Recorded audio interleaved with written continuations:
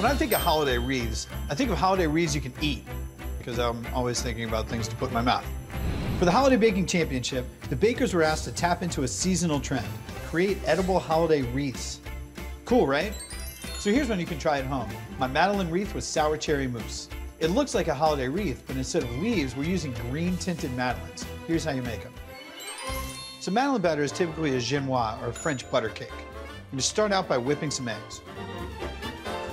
Whenever you're whipping eggs, you're usually whipping egg whites. Here you're whipping the whole egg. It's gonna whip up, it's gonna get really frothy and really, really like a light buttery color.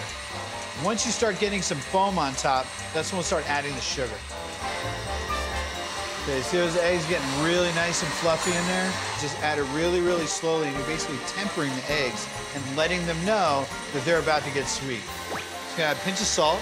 Now we're really nice and fluffy here. You can turn it down a little bit.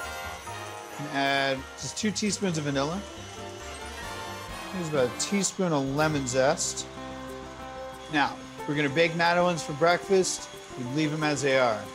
But since we're making a wreath, we gotta make them green. Listen, man, food coloring is fun. You know, you can put food coloring in something like a madeleine and make something really cool. People like eating food that's a weird color, if it makes sense. Like, you don't wanna eat a green steak, but green madeleines, I think that's okay. Okay, so now we got nice, fluffy, whipped eggs. Let's make a genoise. So, what you have to do is a lot of very, very gentle folding. So into these eggs, we're gonna fold 2 cups of all-purpose flour. Here I have a cup of melted butter. I'm gonna slowly and gently fold from the top. Because you're taking your time with this cake, this is what's gonna give you that beautiful texture of a madeleine. Madeleines are really special cookies. If you read Proust, you'll know what I'm talking about. And you really take your time with madeleines and you're gonna get a delicious texture. I tell you, man, these things are pretty to make, they're pretty to look at, and they're pretty to eat. That is a good looking batter. Now the thing about madeleines, you gotta pipe them into the molds and get them in the oven right away. Okay, and then gently, without a lot of force. You're gonna need a lot of madeleines to make this wreath, but you're also gonna need a lot of madeleines to feed everybody. These things go fast. 375 for about 15 minutes. Okay, so let's talk about cream cheese mousse. Now the cream cheese is room temperature. Really, really important. If it's cold, this will take forever and you'll get big old chunks. Cream cheese is a great base for a mousse because it's super, super stable. We'll start adding some sugar. Now you can use a stand mixer for this. The thing is, there's always gonna be a kid around. And the kid's always gonna wanna lick the beaters. I like the beaters. Nice and whipped up here. We'll turn this up a little bit. Now you're cooking with gas. Teaspoon of vanilla. Get in there, you. A little salt. Now we're all incorporated, let's deal with our cherries. These are sour cherries.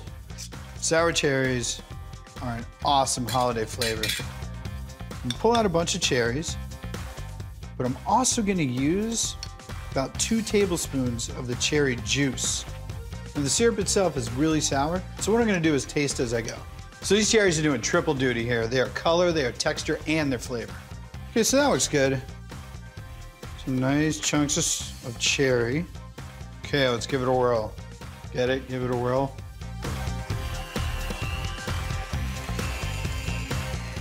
And I'm gonna add some kirsch. It's really gonna make the flavor really deep. That's gonna be delicious. To make this into a mousse, I'm gonna fold in whipped cream. Again with the folding. Here's the thing, this is a very delicate dessert. All these things take a really light touch. This is a really fun recipe to do when you're really trying to practice your baking skills. That's looking really nice. Let's give this a little what for.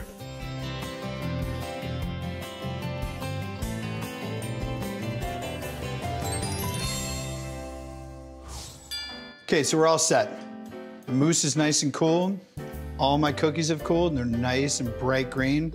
Now we're ready to build a wreath. The mousse is the glue that's gonna hold the whole wreath together. My wreath is about this wide. Cool. Now we can start placing cookies.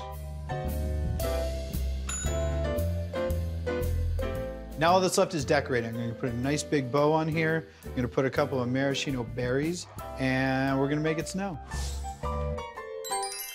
Okay, so the first decoration we're gonna make for the wreath is gonna be a modeling chocolate bow.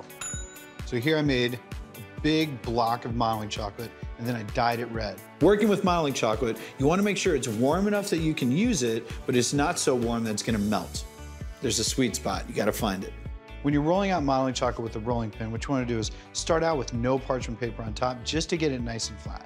Cut it into strips and wrap it around this paper towel tube, and that's going to be our bows.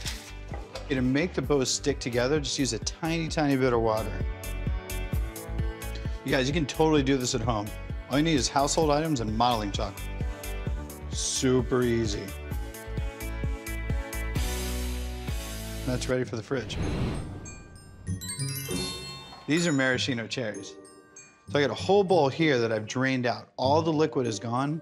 I'm gonna use the cherries as the little berries inside the wreath. The cool thing is you got Madeleine's with a sour cherry mousse. Adults are gonna love that. Then you dot these little maraschinos all over there, and all the kids are gonna eat the maraschino cherries. There's something for everybody. Yeah, the color of these cherries really pops. You don't want to overdo it. Let's check on that chocolate.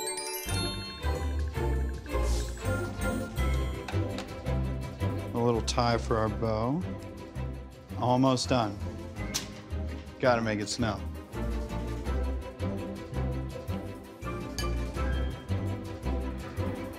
There you go, Christmas wreath. It's pretty enough to hang up on the wall, but a wreath this delicious, probably want to keep it on the plate. So for my holiday wreath recipes and more, go to foodnetwork.com/DuffSweetSpot.